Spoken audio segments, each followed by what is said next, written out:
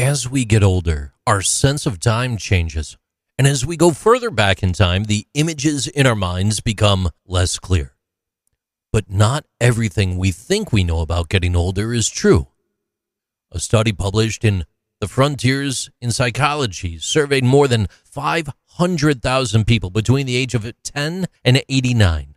And most of the people surveyed thought that middle age started at 30. Surprisingly, as we get older, our ideas about getting older change. Studies show that most older adults are happier with their lives than most young adults.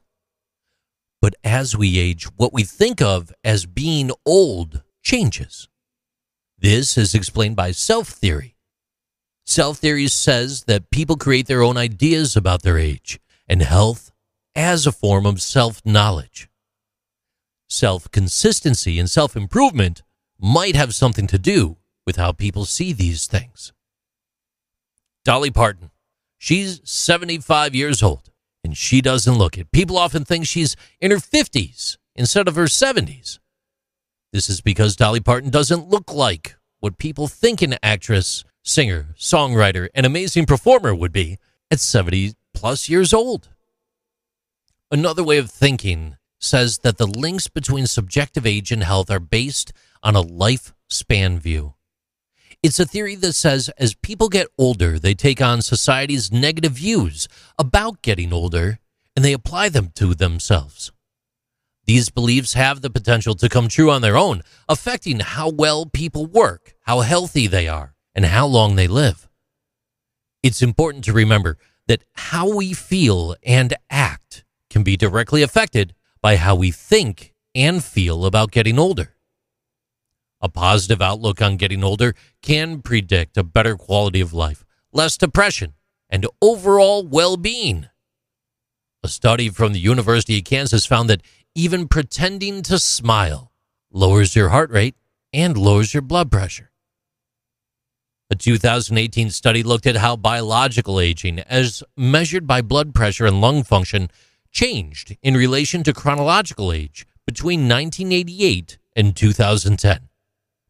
Even in a short amount of time, they found that there were big differences in how people aged, with more recent generations being biologically younger than those who came before them.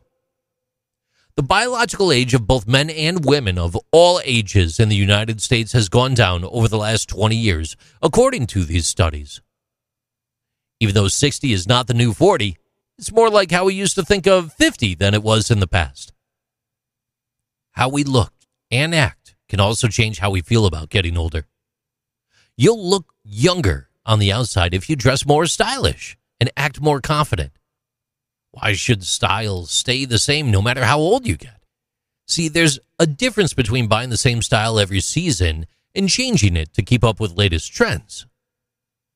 Dress for your shape. Don't be afraid to try new styles, especially ones that look good on you. Show off your best features, improve your confidence, and dress comfortably in more modern styles. Your friends 20 years younger will likely comment on how young you now look. Lastly, as we get older, our ideas about getting older change, and they're affected by many things. It's important to keep an open mind and not let society's negative views on aging change how we see and feel about getting older. We can live happy, full lives at any age if we keep a positive attitude and work to make ourselves better. All this talk about age, do you know what gets higher with age? Willie Nelson. These are interesting things with JC.